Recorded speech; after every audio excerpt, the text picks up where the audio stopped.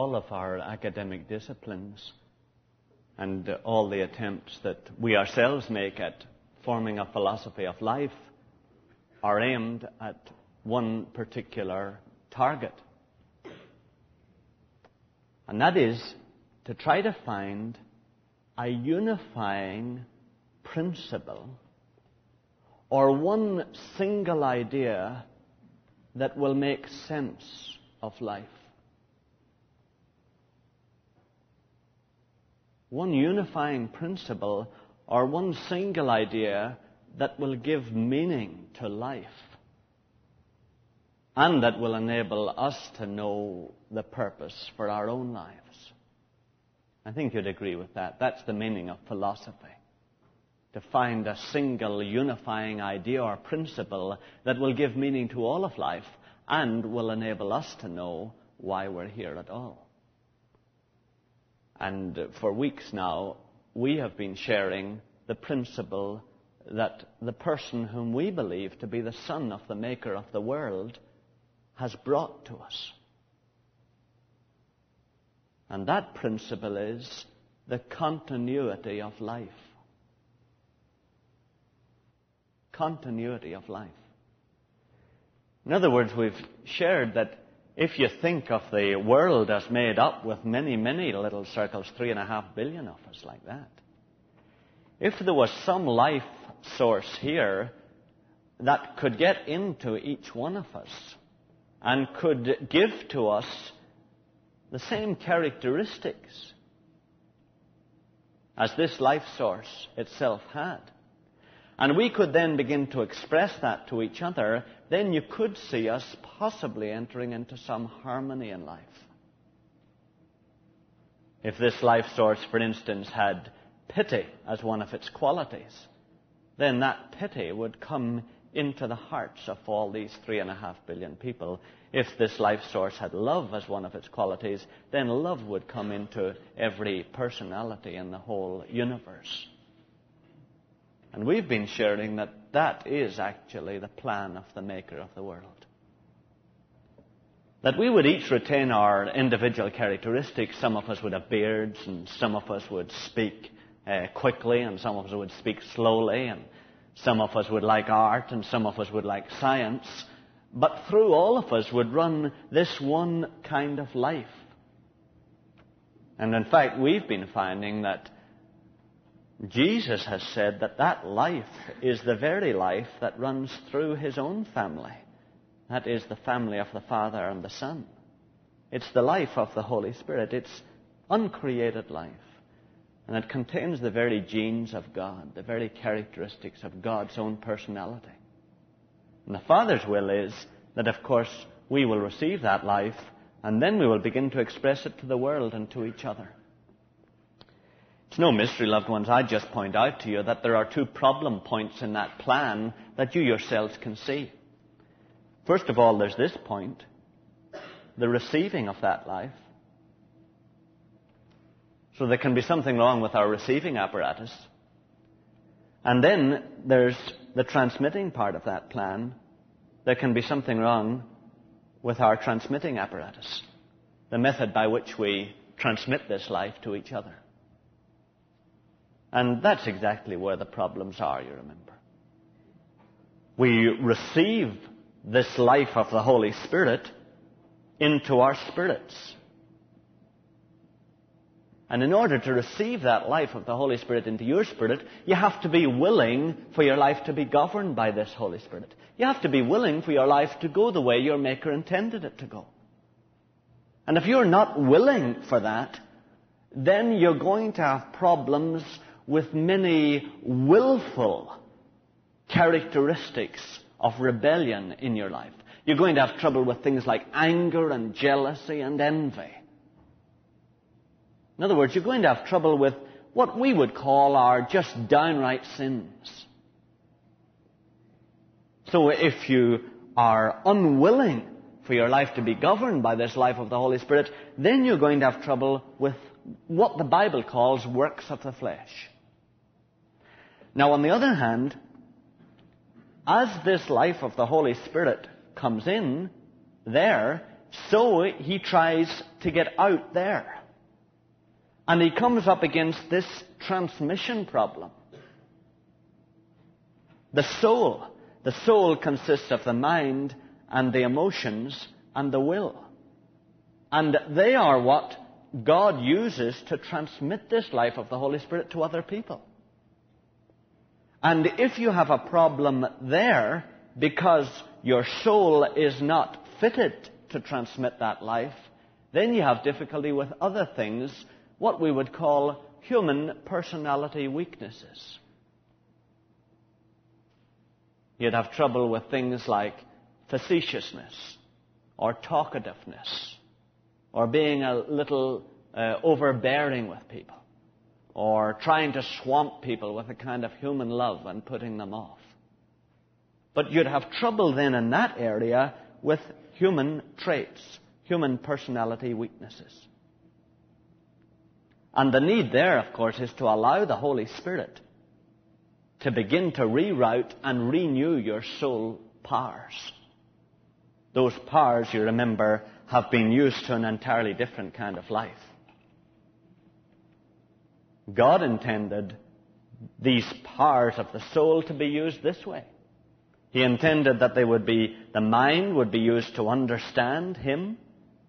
The Holy Spirit would come in like that, and then as He was going out like this, the mind would understand what the Holy Spirit was giving to you from God. The will would obey that, and the emotions would express the joy of your fellowship with God. And so the whole plan was that the soul would experience an outgoing life. In fact, of course, once you decide to reject that, and we've all done that from the beginning of our lives, then the soul began an inward turn kind of life, where it tried to get security and enjoyment from the world itself. And so the soul became perverted. And the mind began to manipulate, instead of to understand God's will, it began to try to manipulate the other 3.5 billion people in the world. The will began to try to rule these people, to make some room so that we could get our own heads above everybody else's shoulders. Instead of obeying God, we became preoccupied with making other people obey us. Our emotions were utterly desolate and lonely because of the lack of God's fellowship, and they began to concentrate on enjoying other people and enjoying things and getting joy for ourselves. Now, loved ones, that's what I mean when I say the transmitting apparatus or the transmitters inside us have become pre-programmed and rerouted and perverted. And until they are renewed, and you begin to let your soul be governed by the Spirit, you're going to have trouble with what we call human weaknesses. Human traits that are inexpedient for the expression of God's life. And I'd point out to you that there is a definite difference here. Because some of you may say, oh yeah, I have some of those human weaknesses. Anger, bad temper, jealousy. No, loved ones. Those are downright sins, and you'd better just call them sins. And the problem with those is, in the reception area, you are not willing for your life to be governed by the Holy Spirit. And as a result of that, you get into a situation where you want to control it, because you don't want the Holy Spirit to control your life. And so you can't control it, so you lose your temper in order to bring the others to heel and enable you to get control of the situation. So when you're talking about things like anger and bad temper and jealousy and pride, the Bible has no doubt about it. Those are works of the flesh. Those are downright sins. Those are due to a willful rejection of the right of the Holy Spirit to govern your life. But I point out to you that if you have allowed Him to come in and you've really received the Spirit of Jesus into your life and you're alive to God, and now you want to express that to others, you come up against another problem, the transmitting part of your life, the soul power, the psychological apparatus that you have, has been used for years taking in from the world. And now it suddenly has to start giving out. And there you begin to run up against human weaknesses, like talkativeness. You've been used for years to talking a lot to try to get people to notice you. Now you don't want people to notice you any longer. You're happy not to be noticed, but you've got used to talking a lot. And you just keep on talking. The needle just won't stop. And you just keep at it. The reason has gone for it, but you got your personality into that kind of approach. Actually, it's interesting. Talking about the good things that you've done in your life can be downright pride and boasting, or it can at times be something you've got yourself used to. You've just got used to talking big. I know several brothers who were salesmen, and they had terrible inferiority complexes. And they felt they were unworthy and they had no value and nobody respected them, and so they got used to talking big to make people look up to them. Then they came and they received the Holy Spirit into their lives. They sensed their significance as being God's children, but they had got used to talking big, and they kept on talking big. Now, that's what you mean when you talk about human weaknesses as opposed to downright carnal attitudes, you see. These are downright carnal attitudes here. And the only thing that will deal with those is letting Jesus' Spirit come in and take over your whole life and giving up the right to control your life the way you want. Now, on the other hand, these can only be dealt with by a gradual process of allowing the Spirit of Jesus to again and again break you when you're in the midst of talking too much so that you see the glazed impression coming over the other person's eyes. You know they're going to black out soon. By you talking big, and then the Holy Spirit points out to you, well, you know you did it again. And suddenly you realize, yeah, I did. You don't feel a terrible guilt about it. You know, Lord, I didn't intend it. In other words, loved ones, you can see that in a real sense, these are kind of involuntary responses that you find yourself producing. These are real voluntary responses. The Bible makes a distinction between conscious sin and unconscious sin. If you look up Leviticus, there's a real distinction between conscious sin and unconscious sin. This may help some of you who have been concerned with another verse. The Bible talks about, you remember, a sin unto death. And that you are not to pray for. But there is a sin not unto death. I think you can see the point there. That here there is a deliberate rebellion against God, which is due to your life not being controlled by the Holy Spirit. Here there is a deception. Suddenly you find, I'm doing it again. God doesn't want me to. Here you're talking about a gradual process, experience of the cross, growing in grace. Here you're talking about a crisis, an instantaneous crisis. So, loved ones, there is a real distinction there. I'll just give you an example, and then I'll stop long enough to let you push me on it in questions.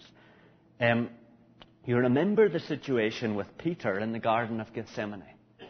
You remember when Jesus was being arrested, Peter took out the old sword and just whipped off the high priest's ear. And you remember Jesus really used strong language with him. And yet, that was an example of this rather than this. In other words, God knew that Peter's motive was in fact right. He wanted to save Jesus. But his method of achieving that motive was of the old worldly system. Now, when we talk about human weaknesses, that's what we're talking about. The end is right. The person who has been filled with the Holy Spirit, who has received the Holy Spirit, and allowed Him to fill every part of his spirit, the end is right, but the means are wrong. And that's really what we're talking about when we talk about human weaknesses or personality prayers. Now, loved ones, I think I should stop for a moment. And any questions? Does anyone want to try to push me to clarify this or anything? Brother.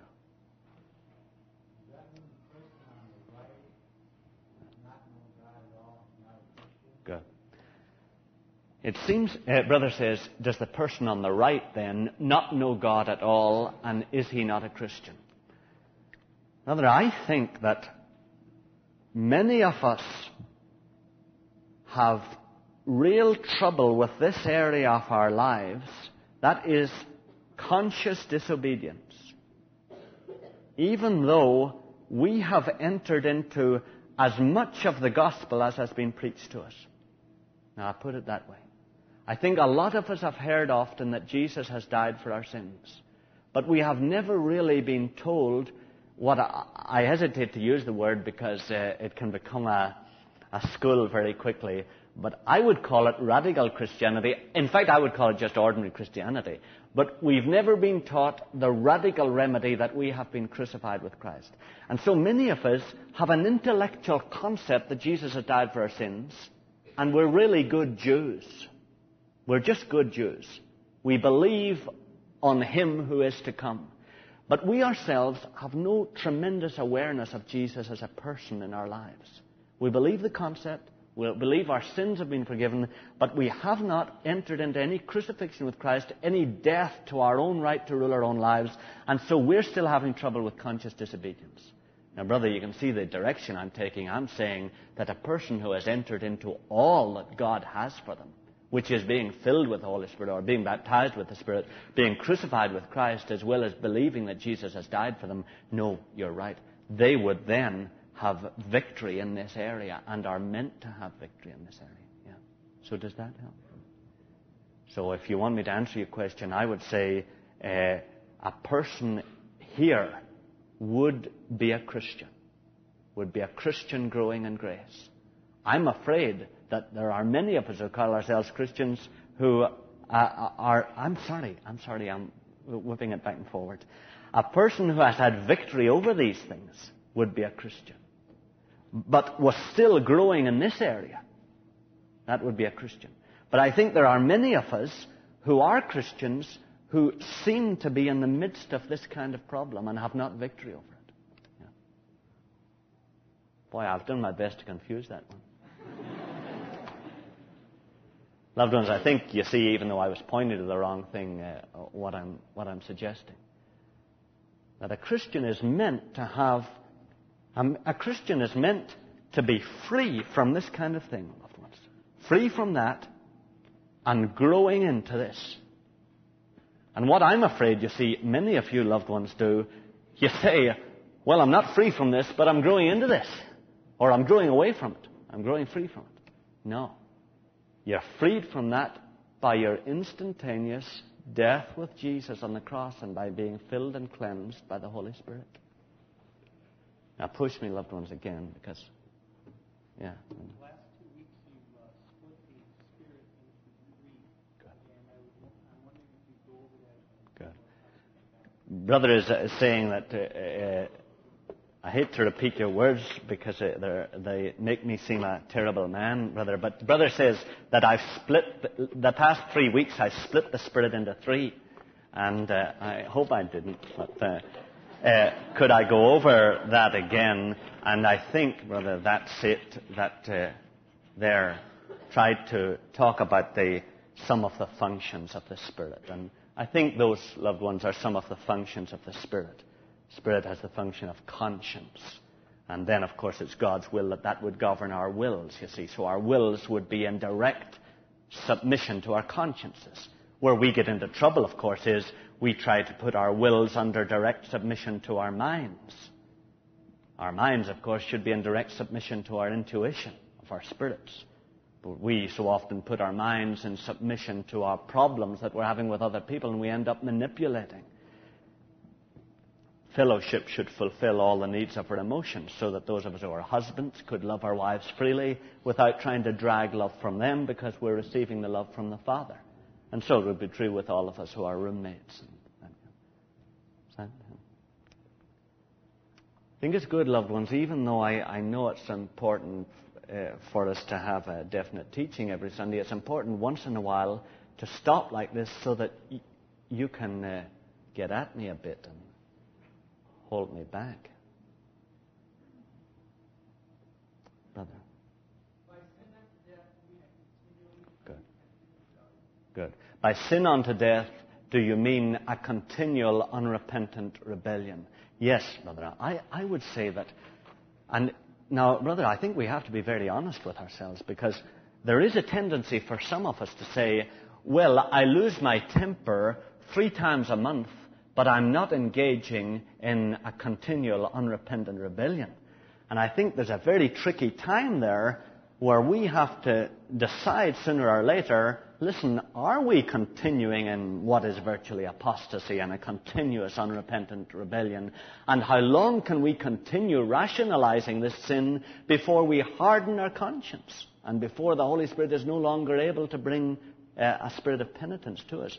But that's it, brother. Yes, a sin unto death would be a continual unrepentant rebellion. Yes, yes.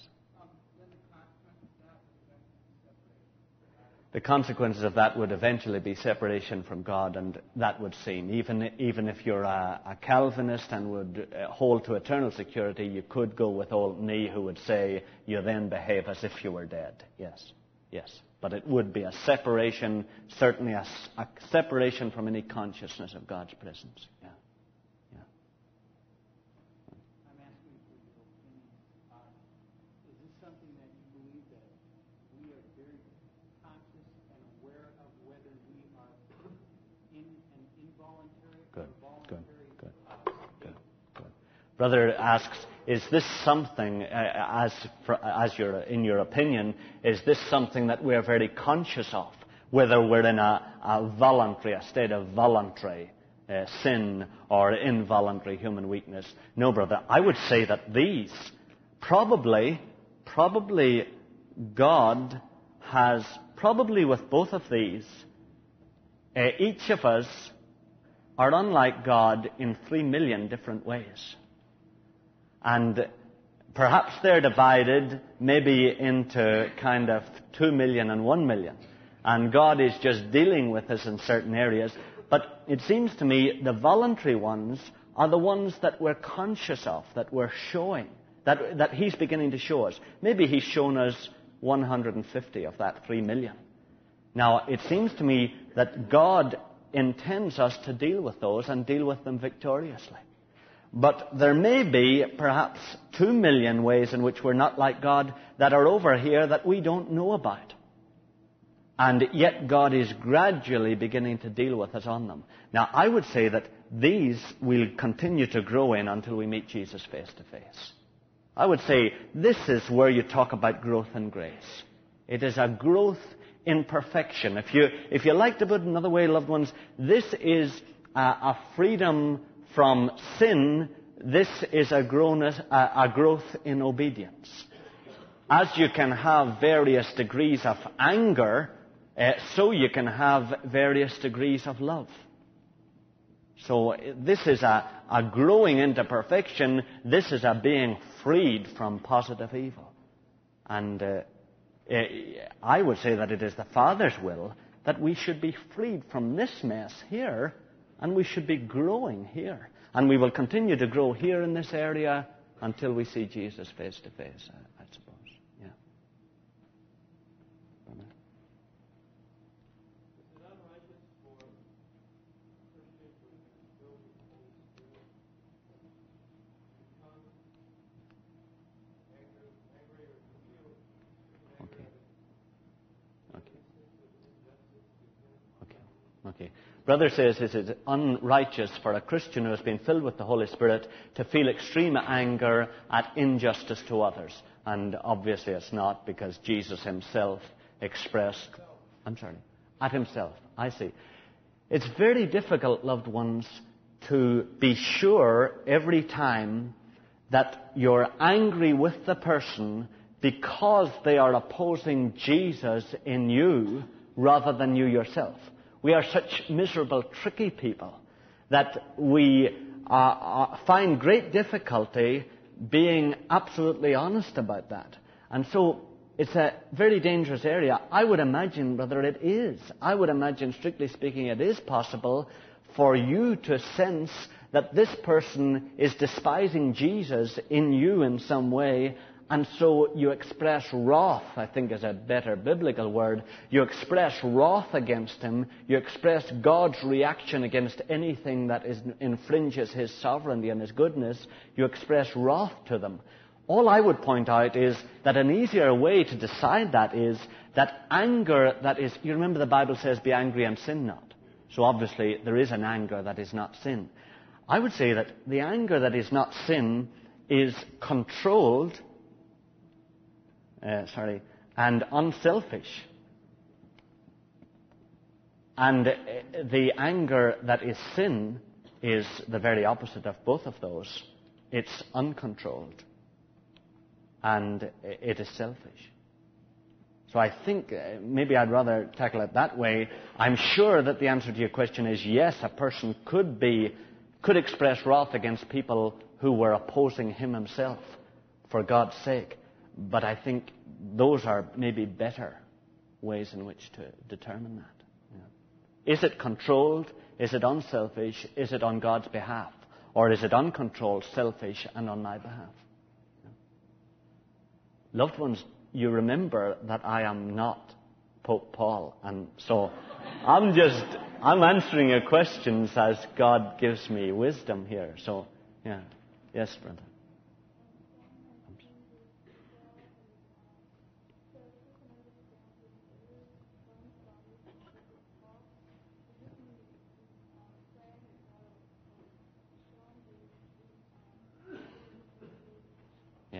Yes. Biddy is quoted, "Cleanse thou me from secret faults," and does this mean that the Holy Spirit is showing more? Yeah.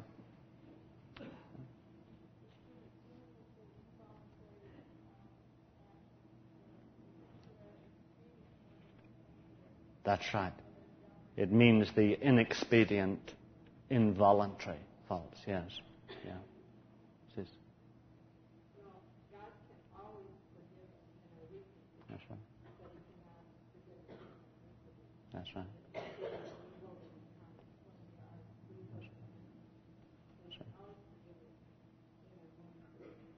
This says God can always forgive us in our weaknesses, but he cannot forgive us in our iniquities. And the only thing I would quarrel with a wee bit is because so many of us have come through psychology and we use weaknesses rather generally.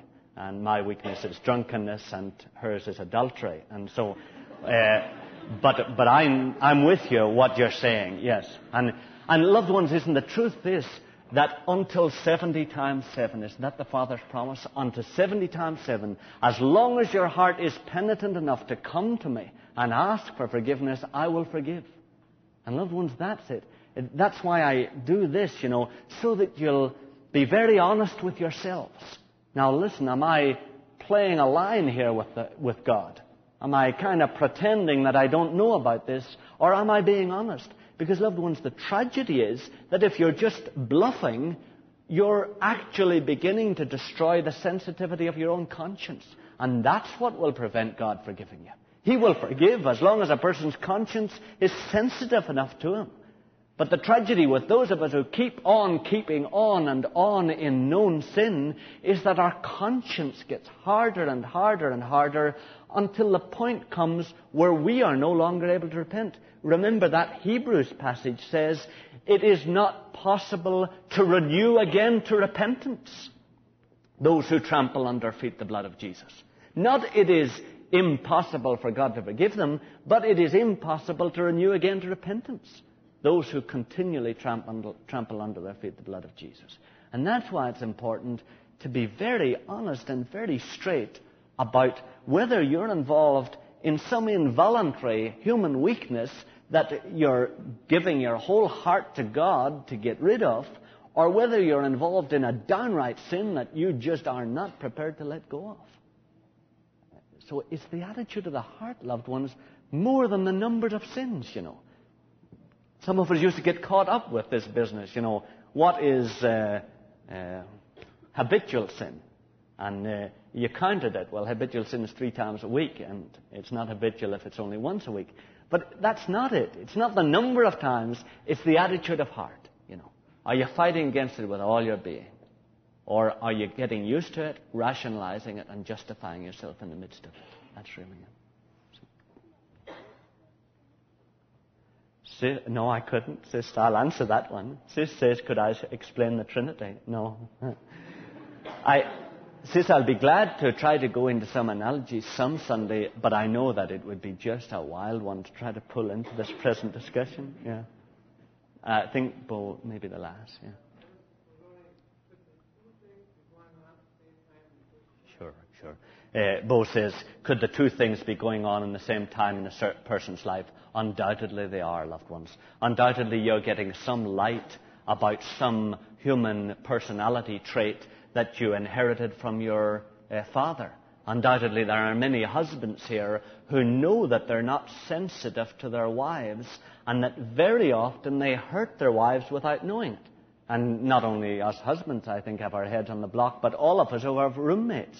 We often are aware that because we've inherited some of the brusqueness and the roughness of our fathers, we're not being sensitive to our roommates. And the Holy Spirit is showing us that, but underneath there is also a downright irritability with those roommates.